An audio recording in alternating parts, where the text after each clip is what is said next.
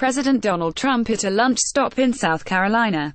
App photo Matt Rourke. The president's national security team is looking at options to counter the threat of China spying on U.S. phone calls, including the government's building a superfast 5G wireless network, a senior administration official told Reuters. The 5G network concept is aimed at addressing what officials see as China's threat to U.S. cybersecurity and economic security. A 5G network is expected to offer significantly faster speeds, more capacity, and shorter response times, which could be utilized for new technologies ranging from self-driving cars to remote surgeries.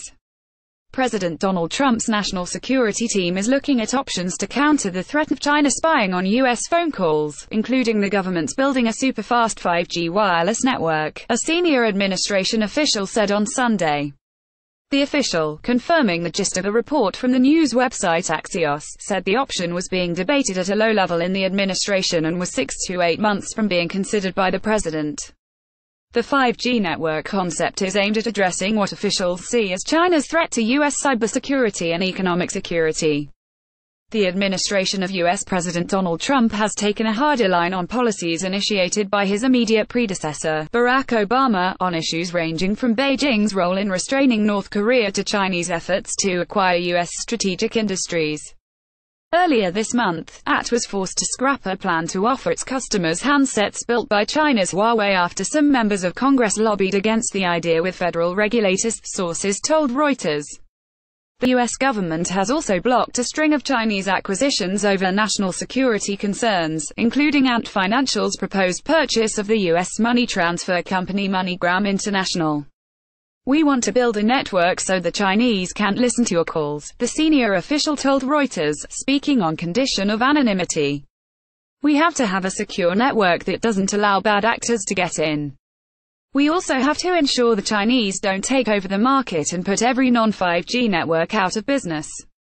Major wireless carriers have spent billions of dollars buying spectrum to launch 5G networks, and it is unclear whether the U.S. government would have enough spectrum to build its own 5G network. Last year, T-Mobile spent $8 billion and Dish Network $6.2 billion to win the bulk of broadcast airwaves spectrum for sale in a government auction, held by the U.S. Federal Communications Commission. U.S. carriers are well into the standard-setting process for 5G, and testing is already underway. A Verizon spokesman declined to comment. Representatives for AT, Sprint, and T-Mobile did not immediately respond to requests for comment. Another option includes having a 5G network built by a consortium of wireless carriers, the official said. "We want to build a secure 5G network and we have to work with industry to figure out the best way to do it," the official said.